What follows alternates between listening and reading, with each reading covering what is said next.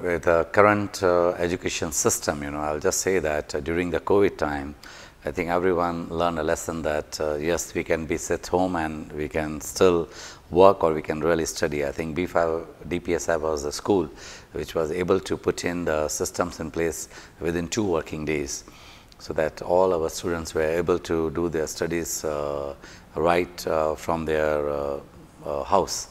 So now as COVID is gone and everyone has joined in, I must say that our teachers during the COVID time, the whole school management did an excellent job. And today our students are back in campus. I think it is very important that being in a campus, because that gives an additional advantage for mixing around, meeting the other students from different walks of life and doing some extracurricular activities.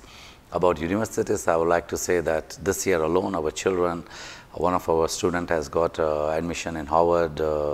School in USA with 100% scholarship.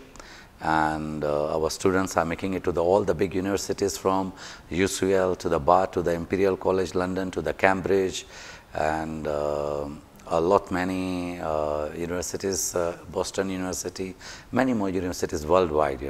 So we are really very proud of our whole academic teachers and extracurricular activities, what they are taken through, We try to create a leadership skills into them, and that is what is making them to